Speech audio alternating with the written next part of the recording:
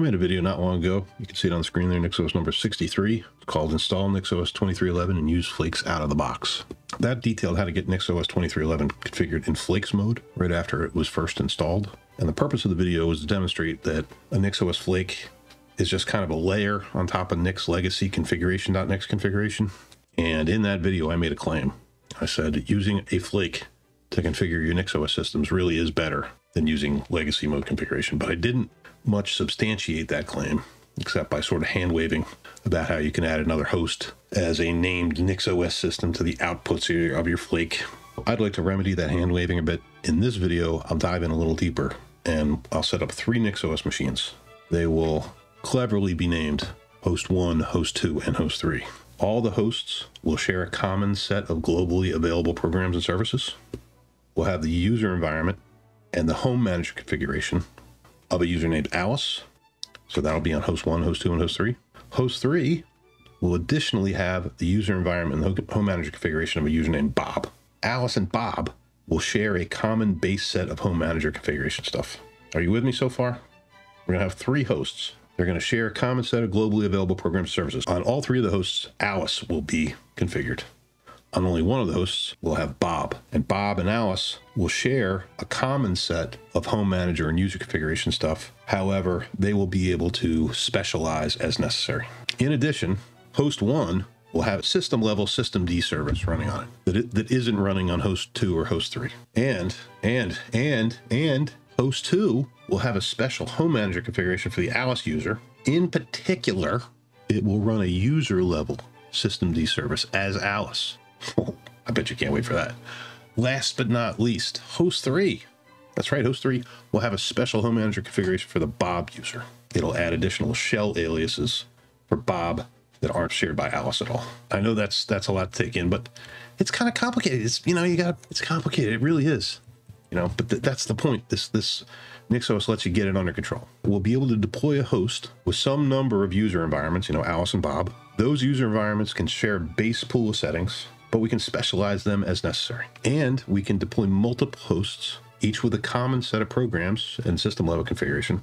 But specializable settings and system level configuration can be tied to a particular host. Bottom line is that we can share the vast majority of host configuration between hosts and the vast majority of user configuration between users. But in a pinch, NixOS plus Home Manager will let us get very granular. Of course, this is totally doable on other systems using something like Ansible or even just, roll your own, whatever. And some imperative, per host, per user setup code. But the magic in Nix is that we do it all declaratively within these Nix files. We've been watching our Nix installer go, and I'm going to set up our first host after it gets done. I'm going to start right where the NixOS installer left off. We're going to set up this host that we want to call host 1. We need to modify the default configuration to put it into Flakes mode. And then we need to check our resulting Etsy NixOS files into a Git repository and push it all up to GitHub. If you want more context about Flakes, watch the Flakes out of the box video that I made a month or so ago. There will be a link to this talkie script in the description, in which there will be a link to the Flakes out of the box video. So the first thing we want to do is change some permissions so we don't have to sudo all the time. I will sudo chown.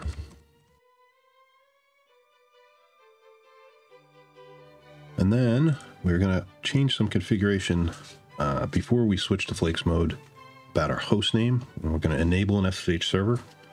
We're going to enable Git in our favorite editor so we don't have to use nano. No fun. And I'll add some configuration to our configuration.nix that'll lets us use Flakes. Let's see, nano. I'll change the host name. Where's the host name? I want this host name to be host 1. I want to enable the SSH server. Add a couple packages to our system packages. Get Emacs. I might as well do them while I'm in here. Add some configuration so that we can use Flakes commands with Nix.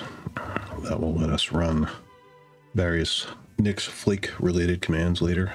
Correct IP address. Good. Okay, now that I've done that, I'm going to rebuild. Switch to reboot to get the host name change activated. Alrighty. Now I'm going to, from my host machine here, not my virtual machine, I'm going to copy over my SSH configuration to the host, so I have my SSH public private key pair in the .ssh directory of my VM's home directory. I'll just be typing it here, you won't see anything. Okay, now I should be able to do outbound SSH, which I will need for Git in a bit. I'm going to edit, now that I have the public side of my key, I'm going to edit the configuration and add this to my user config. Right. I'm going to configure Git for first time use.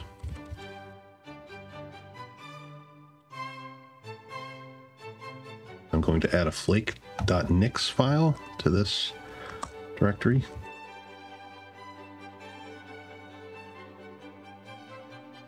This configuration names exactly one NixOS configuration, named host1, which matches our host name, so it will be found when we run our NixOS rebuild.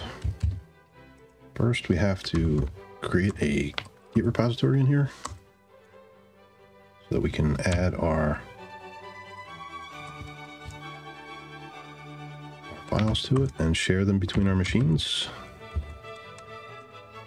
Git add Nix.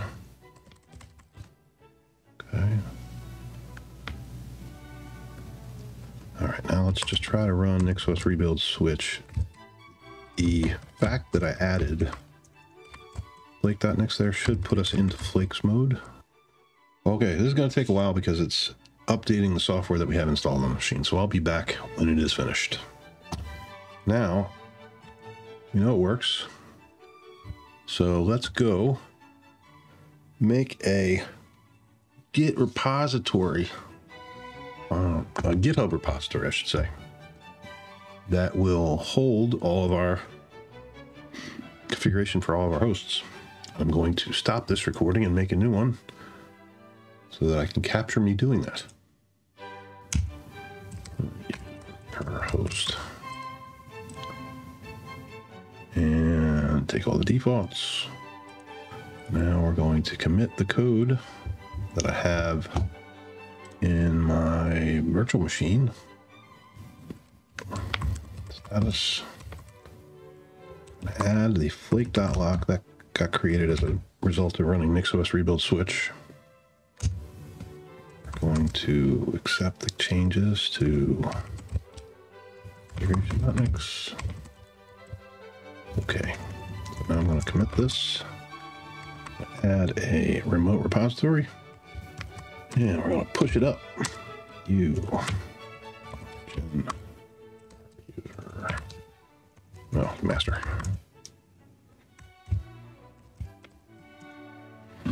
Okay, sure enough, there's our stuff.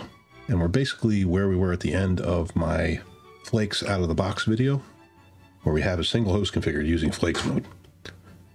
We can now go ahead and factor our configuration such that we have more than one host and we have different configuration per host. In my Flakes out of the box video, I hand waved about changing flake.nix so that we can use the same Git repository to manage not just one host, but two or more hosts. Let's change things around so that we can actually do that now. We want to leave most of the networking, the services, desktop environment, user stuff, program configuration, and whatnot in a shared file. And what that means is I'm going to leave most of our configuration within configuration.nix. That configuration.nix will represent the set of configuration that wants to be shared between machines. We don't want the hardware configuration.nix to be shared between multiple hosts. Each host will have its own hardware configuration in a Nix file named after the host instead. And we also need to move some configuration that isn't appropriate to share between hosts from configuration.nix into that file. We haven't got to factoring out our user configuration or adding in Home Manager yet, we'll do that in a little bit. Got to do this first. We're going to rename hardware configuration.nix to host1.nix. So in order to do that, I'm going to do git move hardware configuration.nix to host1.nix, like that. And I'm going to edit configuration.nix.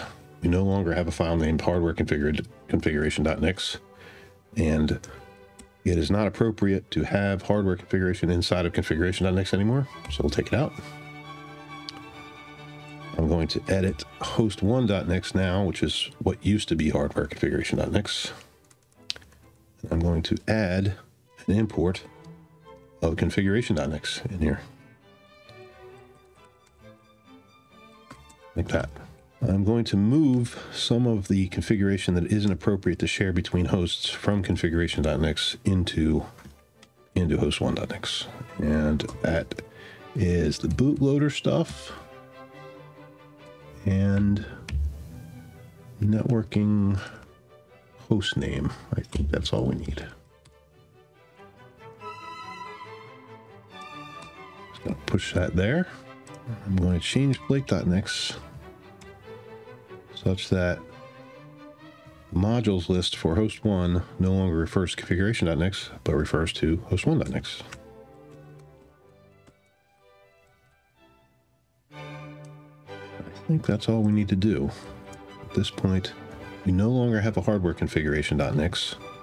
We've renamed that to host1.nix, and host1.nix has both the hardware configuration in it as well as some stuff that used to live in configuration.nix that's not appropriate to share between hosts.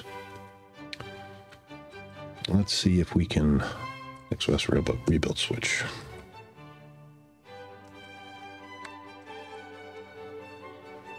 And we can. And if you notice, nothing actually changed. We moved some stuff around in Nix files, but as far as Nix is concerned, nothing eventful happened, so it didn't really make any changes to our configuration. It's just that we renamed some files and moved some stuff around, but it doesn't care about that. It cares about the materialized stuff in our Nix files, which we did not actually change. But we do need to push this up to our GitHub repository.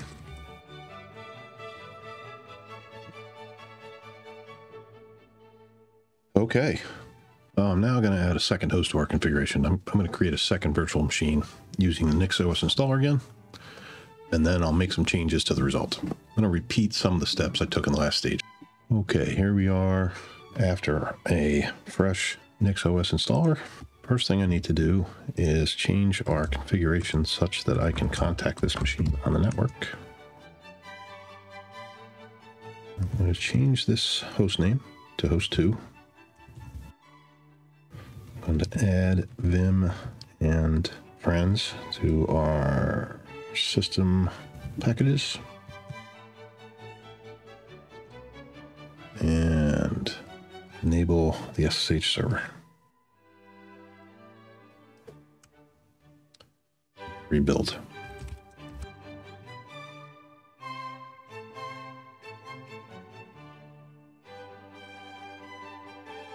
To reboot to get the host name change activated.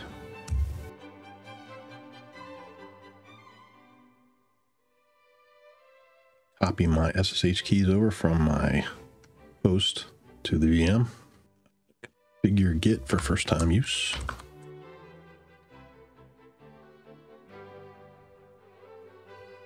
And I'm not going to make any more changes to the existing Etsy configuration next. As a matter of fact, I'm going to move it aside, clone the repository of our shared configuration, move that such that it becomes Etsy NixOS. And I'm going to copy the hardware configuration that the installer gave us, which still exists over at NixOS aside, into host2.nix. I'm then going to edit host2.nix. Actually, I need to change this. Check his permissions first. Add a host2.nix. And I'm going to add configuration.nix to its import list. I'm going to copy some of the stuff that's in the original NixOS asides hard configuration.nix. I'm going to take it and I'm going to copy the bootloader stuff and the networking host name, and I'm going to put it inside of host2.nix, like so. And then the real magical step: add another host to our NixOS configurations list. Call it host2, and we're going to point it at host2.nix. I got to add host2.nix.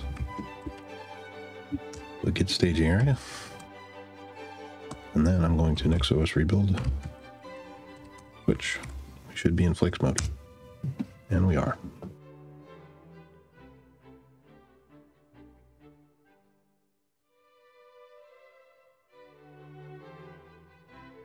Well, we now have a second system which shares most of its configuration with the first system.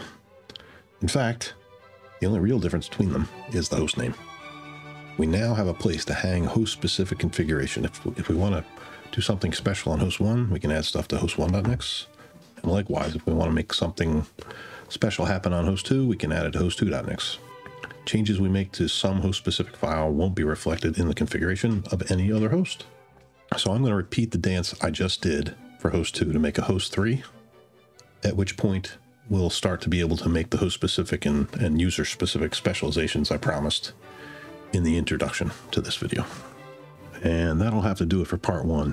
In the next part, as threatened, I'll set up user accounts for Alice and Bob, and I will specialize some configuration per host. Thanks for watching.